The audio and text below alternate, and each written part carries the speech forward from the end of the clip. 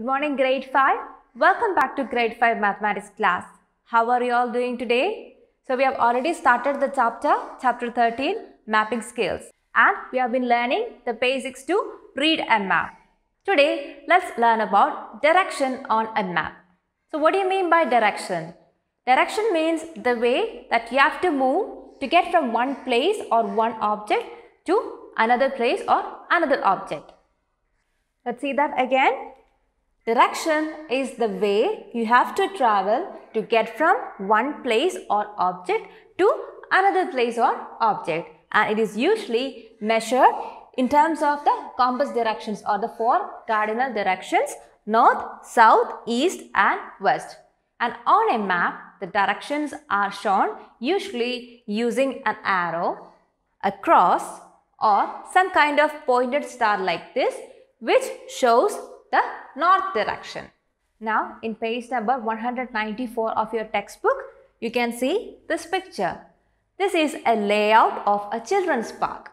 You can see the entrance of the park is facing towards the north. You can see east here, south and west here. So the four directions are north, south, east and west. The swings and the sandpit area are located towards the east with respect to the entrance of the park. The soft drink stand is located towards the west with respect to the sandpit area. So with respect to the entrance gate, the swings and sandpit area are located at the east. And with respect to this sandpit area, the soft drink stand is located to its west. And can you say what is the location of this garbage collection bin with respect to the swings? With respect to the swings, the garbage collection bin is located to the west. Now, let's make this more clear with one more example. In the same page, you can see a picture like this. So, this is the map of central hexagon near India Gate at New Delhi. We can see the central hexagon here near to the India Gate. Now, there are a few questions given below. If you are at India Gate and walking towards Tilak Mark, in which direction is IG Stadium to you? So, have a close look at the map given here. Where is Tilak Mark? See, you have India Gate here and Tilak Mark is this row. You can look at the picture in your textbook. So, in the route map given there, you can see Tilak Mark here and IG Stadium is here. And you are standing near India Gate, walking towards Tilak Mark, and can you say what is the location of IG Stadium with respect to Tilak Mark?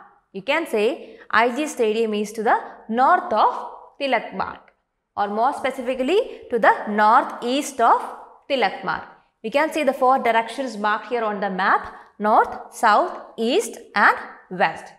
So, the IG Stadium is towards the east, or more specifically northeast of Tilak Mark. Now, let's see the second question. In which direction is Rajkot from Medical College? So, where is Rajkot and Medical College in this map? Here you can see Rajkot and here is Medical College. So, Rajkot is to the east of Medical College. Observe the map carefully. You can see Rajkot here to the east of Medical College. Now, let's see the third question in the next page. Name the roads which are parallel to the following roads. The first one is Subhash Marg. You can see Subhash Marg here. You can look into your textbook, and which is the road parallel to Subhash Marg in the route map. It is the ring road. So, you can write ring road there. The next one be Janpath. And where is Janpath? Janpath is here, and which is the road parallel to Janpath? It is the Rafi Marg. So, you can write Rafi Marg there. Now, the fourth one. Mark the shortest route to reach Rashtrapati Bhavan from India Gate. Where is Rashtrapati Bhavan? You can see Rashtrapati Bhavan here and India Gate is here. So, can you find out the shortest route from India Gate to reach Rashtrapati Bhavan? So, it is this straight path, that is from India Gate, passing through Janpath, Rafi Marg, Vijay Chowk, and then you reach Rashtrapati Bhavan. So, the fifth one, Dandi March Memorial lies to the dash of Rashtrapati Bhavan. So you can see Rashtrapati Bhavan here and Dandi March Memorial here. So from this route map, we can say Dandi March Memorial is located to the south of Rashtrapati Bhavan. Now the sixth one, Dolls Museum lies to the dash of Pragati Maidan. So where is the Dolls Museum? Here, and Pragati Maidan is here. So what is the location of Dolls Museum with respect to Pragati Maidan? We can say the Dolls Museum is located to the north of Pragati Maidan. So you can write north there. So children, I hope you are clear with this exercise. Now we'll do one activity. In page number 195, you have the exercise 13.1. The first question, this map is drawn to scale of 1 centimeter is equal to 200 kilometer approximately. Using this scale, find the approximate distance between Panaji and Lonavala if the distance between them on the map is 2.5 centimeter. So you can see a map drawn here and it uses a scale of 1 centimeter is equal to 200 kilometer, which means that 1 centimeter on this drawing is equal to 200 kilometer of actual distance. So you are asked to find out the distance between Panaji and Lonavala if it takes 2.5 centimeter on this drawing. So how do we find it out? How do we find out the actual distance between Panaji and Lonavala from this map? So we know the scale 1 centimeter is equal to 200 kilometer, and on the map the distance between these two places is equal to 2.5 centimeter.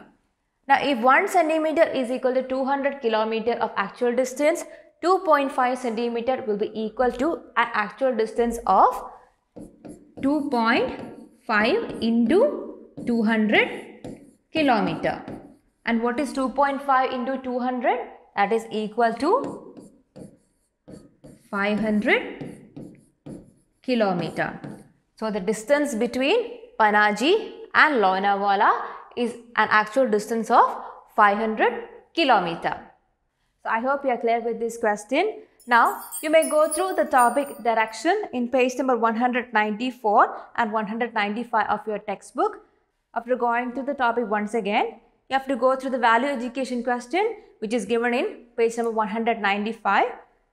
You have to answer a few questions given there using the map given in the page. Then in the next page, page number 196, you will see the continuation of exercise 13.1. You have to complete the question number 2. In the same page, you can see the heading, My Project. Please go through that as well and do accordingly. So children, I hope the concept we learned today are clear to you. That's all for today. We will see you in the next class. Till then, bye.